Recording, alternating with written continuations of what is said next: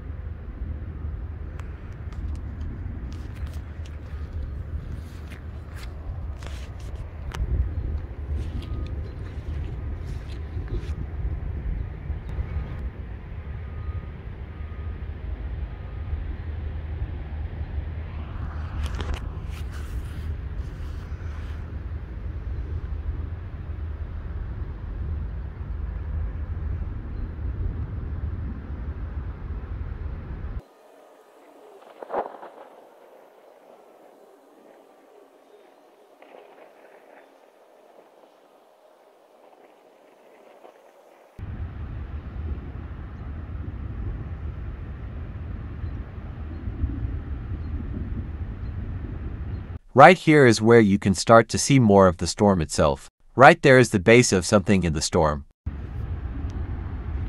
As I zoom in, you can see what looks like to be a storm front.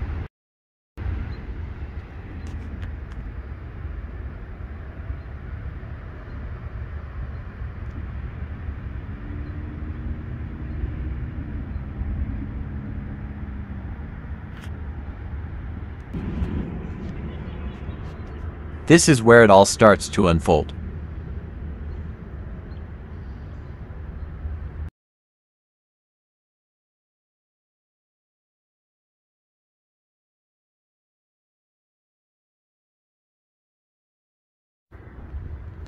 This storm has produced a supercell. Supercells are the least common thunderstorms that happen, but are responsible for the majority of the world's violent tornadoes.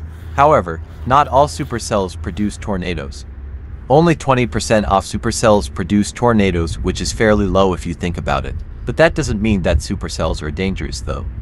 They can produce strong damaging winds and hail. The rain shaft is back there. And this shot of the storm scales to this pic of another supercell.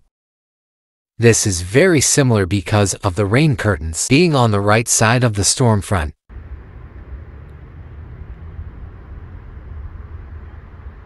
As it's getting dark, this time of the video will be brightened up to get a better look and view of the storm.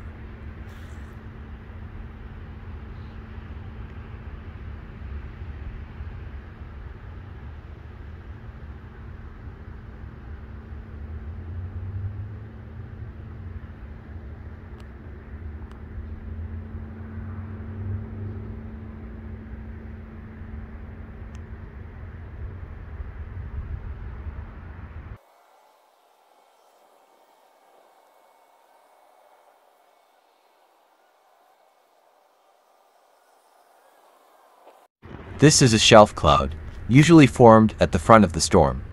These clouds come in all different shapes and sizes. As the name suggests, they sometimes look like bookshelves, marching across the sky. Some of them are very small and some of them look like waves going in reverse. These clouds can be associated with storm like the bow echo, which, if lasts long enough and creates a 250-mile-long damage path, then it's officially a derecho. Bow echoes are defined by their bow-like shape on radar.